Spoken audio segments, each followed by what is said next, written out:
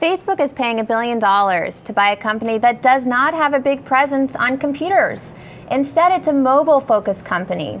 Jenna Wortham, a tech writer here, joins us to discuss the focus on mobile apps. Hey, Jenna. Hi, Louise. How are you? Thanks for coming on. Thanks for having me. So this is so interesting because you would think, you know, a tech company would be all about their website, and what you wrote in your story today is that a lot of companies are just skipping the computer and designing things for cell phones. Tell us about some of those. That's right. Well, smartphones have become so ubiquitous that it's much easier to build a self-contained social network just that resides solely on the mobile phone, which is a huge shift from years ago, where having a web presence was practically mandatory in order to get the message out to people that would use it. And so what are some of the companies that are focusing on mobile apps rather than the computer? Well, the main company we focused on was Instagram, which, as you know, Facebook bought for $1 billion. We also looked at Path, which is a social network that lets you share with a select group of your friends. There's Foursquare, which is a location-based check-in app.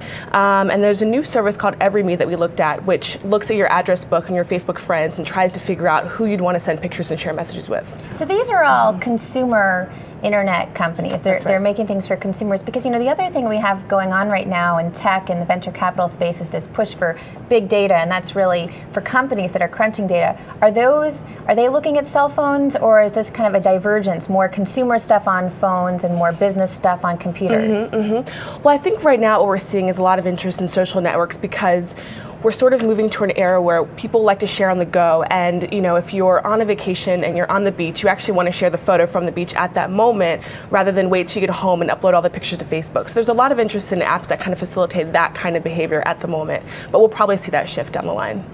And so what about the big companies, Facebook and Google? You know, Facebook was started as a computer-based website. Right. What are they doing for mobile apps?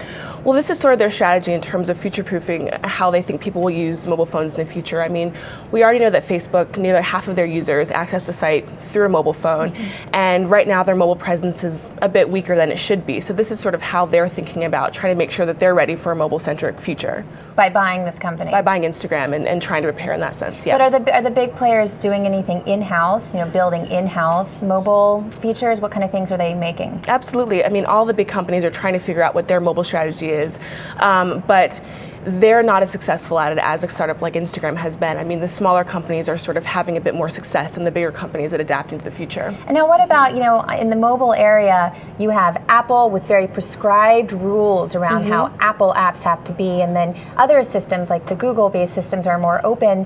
I mean, is it challenging to break into the mobile area because you have to deal with all these different systems?